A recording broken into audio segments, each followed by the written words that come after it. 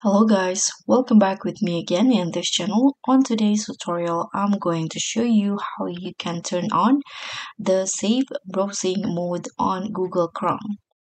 So before we begin, I'm going to tell you about the safe browsing. It is a powerful feature that will help you to protect from online threats like malware, phishing attacks, and harmful websites.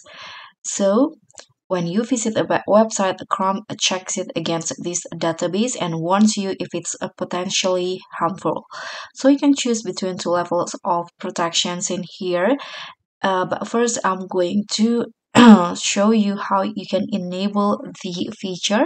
So you can just open your Chrome, then you can click on the three dots icon at the top right corner. Then in here, you can just go to the settings.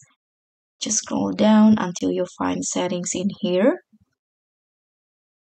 Then you can go to the privacy and security. And you can scroll down and there will be this safe browsing under the security options. So you can click on this. So this is the safe browsing. So you can see there are two levels of protections. The first one is the enhanced protection. So it's the real-time proactive protection against dangerous sites, downloads, and extension that is based on your browsing data getting sent to Google. And there's also this standard protection. It protects against sites, download, and extension that are known to be dangerous.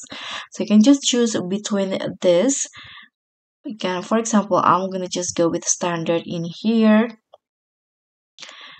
and just like that, the safe browsing has been activated. So whenever you open a website, it will warn you if you open a dangerous one. So that's all from me. Thank you so much for watching. Don't forget to like, comment, and subscribe. Also click on the thanks. Bye.